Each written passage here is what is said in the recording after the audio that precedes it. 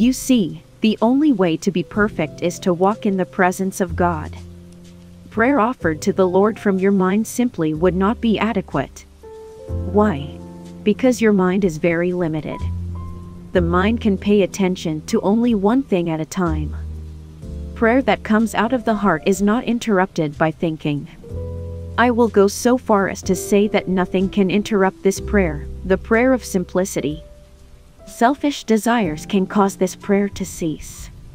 But even here there is encouragement, for once you have enjoyed your Lord and tasted the sweetness of His love, you will find that even your selfish desires no longer hold any power. You will find it impossible to have pleasure in anything except Him. Praying the Scripture is a unique way of dealing with the Scripture. It involves both reading and prayer. Here is how you should begin. Turn to the Scripture, choose some passage that is simply and fairly practical. Next, come to the Lord. Come quietly and humbly.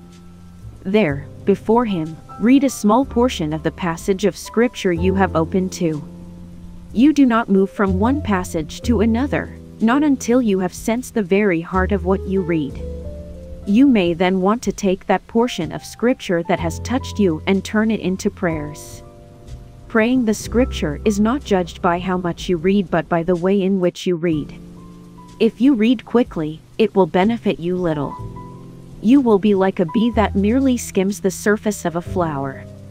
Instead, in this new way of reading with prayer, you must become as the bee who penetrates into the depths of the flower. You plunge deeply within to remove its deepest nectar. Plunge into the very depths of the words you read until revelation, like a sweet aroma, breaks out upon you. In praying the Scripture you are asking to find the Lord in what you are reading, in the very words themselves. In this path, therefore, the content of the Scripture is the focal point of your attention. Your purpose is to take everything from the passage that unveils the Lord to you. The mind has a very strong tendency to stray away from the Lord. Therefore, as you come before your Lord to sit in His presence, beholding Him, make use of the Scripture to quiet your mind. You begin by setting aside a time to be with the Lord. When you do come to Him, come quietly. Turn your heart to the presence of God. How is this done? This, too, is quite simple. You turn to Him by faith. By faith you believe you have come into the presence of God. You should always remember that you are not doing this to gain some understanding of what you have read. Rather, you are reading in order to turn your mind from outward things to the deep parts of your being. You are not there to learn or to read, but you are there to experience the presence of the Lord. It was St. Augustine who once said that he had lost much time in the beginning of his Christian experience by trying to find the Lord outwardly rather than by turning inwardly. Once your heart has been turned inwardly to the Lord, you will have an impression of His presence. You will be able to notice His presence more acutely because your outer senses have now become very calm and quiet.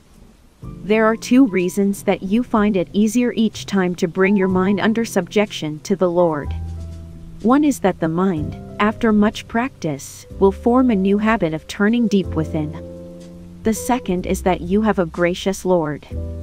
Your attention is no longer on outward things or on the surface thoughts of your mind. Instead, sweetly and silently, your mind become occupied with what you have read and by that touch of His presence.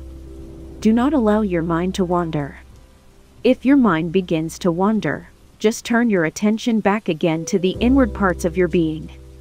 You will be free from wandering, free from any outward distractions, and you will be brought near to God. Let us say your mind begins to wander. Once you have been deeply touched by the Lord's Spirit and are distracted, be diligent to bring your wandering mind back to the Lord. This is the easiest way in the world to overcome external distractions.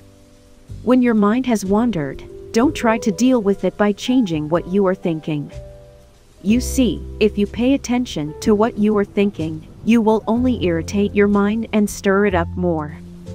Instead, withdraw from your mind. Keep turning within to the Lord's presence.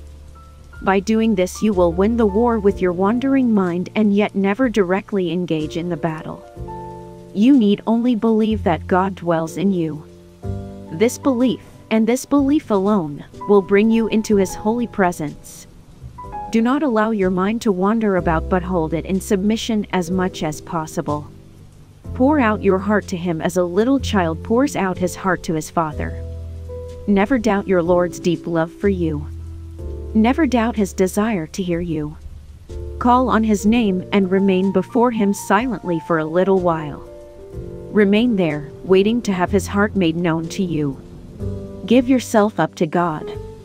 Give yourself to God so that He may do in your heart what you have so long been a failure in trying to do. Acknowledge before Him His right to rule over you. At some point in this encounter with your Lord, you will feel deep within your spirit that it is time to simply remain silent before Him. His will is that His children love Him. Therefore, when you pray, "Lord, your will be done," you are actually asking the Lord to allow you to love Him. So begin to love Him. And as you do, beseech Him to give you His love. Dear child of God, all your concepts of what God is like really amount to nothing. Do not try to imagine what God is like. Instead, simply believe in His presence. Never try to imagine what God will do. There is no way God will ever fit into your concepts. What then shall you do? Seek to behold Jesus Christ by looking to Him in your inmost being, in your spirit. Furthermore, your own efforts at praying will grow less and less.